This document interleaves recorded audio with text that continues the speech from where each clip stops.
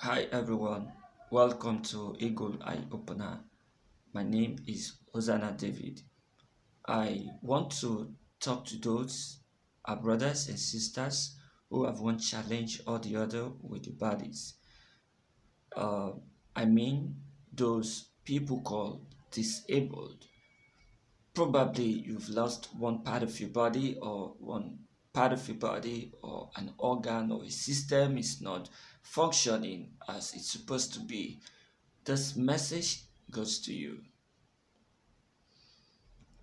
Me, I was born with two hands and two legs, but in 2010, September precisely, I had an accident, very terrible accident, and I had a transtibia amputation. If you look at my hand here, you see scars here, and even I, the muscles that's supposed to hold this together are cut off. So I just managed to straighten my hand like this, but if you look at it very well, the coordination is not as strong as it's supposed to be. A lot of you are hopeless. You think that because you are crippled, because you're blind, you're deaf, you're dumb, life is over. But I tell you one truth, found in the Word of God. The first time I found this thing, I was so happy. Isaiah chapter 35, verse 4 following. Say to them that are of a fearful heart, be strong, fear not. Behold, your God will come with vengeance, even God with a recompense. With a recompense, He will come and save you. Then the eyes of the blind shall be opened, and the ears of the deaf shall be unstopped. Then shall the lame man leap as an hart, and the tongue of the dumb sing. For in the wilderness shall waters break out, and streams in the desert. This is God's promise. Remember, none of God's word falls to the ground. It must accomplish the purpose for which God sent it forth. The promise here is that even if we don't get any miracle here because I'm inclusive. If we do the will of God and rapture with the Lord or go to Him through death or whichever way that we go to Him, I tell you the truth, we will have a beautiful soul if we do well. Either through death or through the rapture, any of these ways we go to Him. If we do well, if you do the will of God, your soul is never disabled. Though I've never seen myself as a disabled person any day, so I try to do things myself. I do virtually everything I used to do myself. I dance, I jump, do everything I used to do with the help of my prosthesis. But you may not have that privilege because of your situation. Probably you don't hear well, you can't see well, but to the will of God, you are going to receive the wholeness of health when we leave this world. Whatsoever thing that affects your body, that affects your mind, it can even be a psychological challenge. I tell you the truth, it has nothing to do with your soul. It has nothing at all.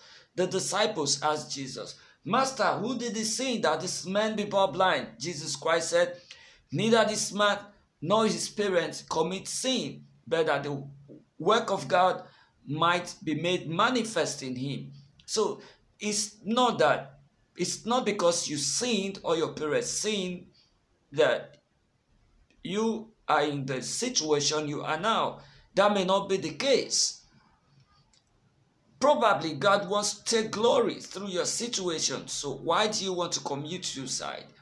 Even when people bully you. I tell you, when I had an accident and I was using crutches because my leg was not healed enough to use prosthesis, I used to feel ashamed for the first few months I had a petition. I used to feel ashamed until one day I asked myself, Hosanna, if you are ashamed of yourself, then it means you have defeated yourself in life. So I resolved, and I also asked myself, if somebody that used to know you, a beloved brother, sister, your relation, is ashamed of your situation, so what right do you have to tell them, why are you ashamed of me, when you are ashamed of yourself? So I resolved in my heart that I will never allow whatsoever thing I pass through in my body to touch my heart. Don't allow your situation to weigh you down. You have a beautiful soul. All you just need to do is continue to work out your salvation with fear and trembling and wait for the Lord. Your soul is going to be whole. Nothing that touches your body right now is going to affect your soul. So live happily. Remember also that the world, there are lots of people who bully people. So forget about their bullying and live your life. It is about you. It is not about them. If they derive joy from bullying you, for saying things against you because of your situation, or if you take advantage of you, you have the sole right to choose to be happy, to choose whether to allow what they are saying get into your heart and weigh you down. You also have the right to say, I don't mind whatsoever thing you are saying. It is my life and I want to live the very best of my life. Lastly, don't be lame here. Don't be crippled here. Don't be blind here and be blind after now, because if you do not do the will of God, if you go to the place where Satan is, there where death will be banished, death will be banished to that place. Sickness will be banished to that place. I tell you the truth. You will leap in hell. You will be blind in hell because you reject the true life in Christ.